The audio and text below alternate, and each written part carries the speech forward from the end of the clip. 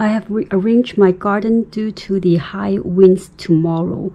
So what I did was I took down the patio umbrella, as you can see, and then I moved all the plants in one location.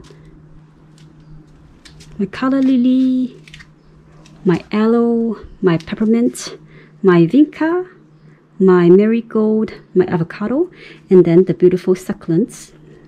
And the spider plant is right here, and blueberry plant, I moved it all the way to here. I wanted the plant to have some support since it's growing tall. And then as you can see, I also rearranged the fence. I put the fence right here. And also I put the lights, the LED lights around the fence, so at night it lights up. It's very beautiful.